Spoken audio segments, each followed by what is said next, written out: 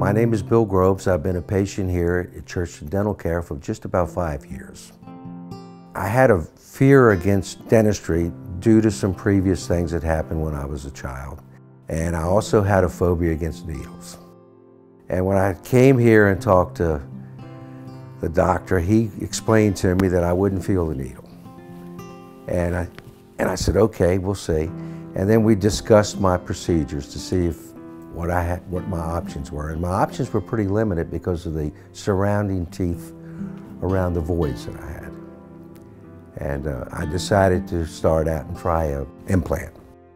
I was worried about pain in the procedure and the anxiety, but I had to make that step. And when I come in and spoke with the people here, the doctor pretty much told me that there wasn't going to be any pain. And I said, well, we'll see. And he was spot on. The procedure took maybe, with the x-rays and everything, 45 minutes. Medication, give me some medication, pain meds, didn't need to use them. I don't have very good tolerance for pain, but I did not have any pain.